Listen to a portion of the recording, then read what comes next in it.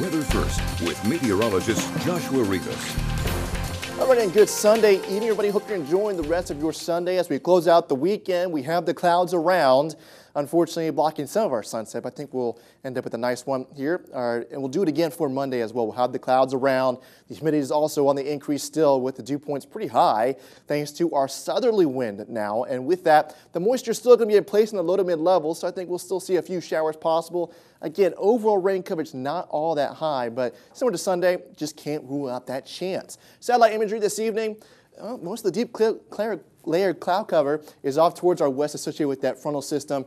But again, most of the moisture content and severe weather potential with that will be weakening as it moves towards the east, but we will be seeing some upper level cloud cover mix in with our low level clouds starting the day tomorrow and going into Tuesday. Now the waters on Monday, partly cloudy, slight breeze, southerly wind though, not easterly, seas 1 to 2 feet with a light chop. 80 degrees, same thing for the beaches, a southerly wind, breezy at times. Surf 1 to 2 feet, sunset at 5:38 in the evening. Again, a mix of sun and clouds throughout the day. Now the mid levels, let's take a look at it. We got the moisture mixed in with a little bit of dry air, so again, very similar to Sunday with a southerly wind, breezy at times. We have that chance of a few isolated showers. Again, just a few passing showers. Best chance going to be inland, but again, overall rain coverage and overall rainfall accumulation not that high. The frontal boundary will again set in stone now. Looks like we'll see the station out just towards our north going Tuesday into Wednesday across Tampa Bay northward.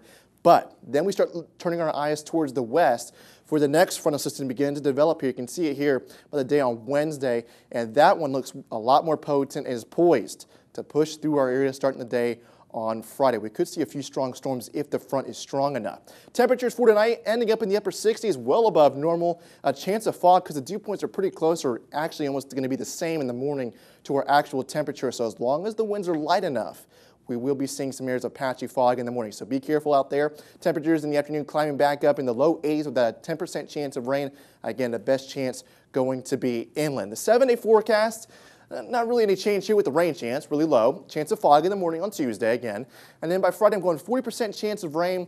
The front will be moving through. It looks like that will be the case, but we could see a higher rain chance. Again, a few strong storms depending upon how strong that front really is. And if it is really that strong, well, it could be a cold weekend next weekend with high temperatures in the mid-60s and temperatures possibly near 50. But right now I'm going to go a little bit higher until I get to see how the trend continues. And we'll stay the low to mid-50s, maybe some upper 50s, and highs in the upper 60s.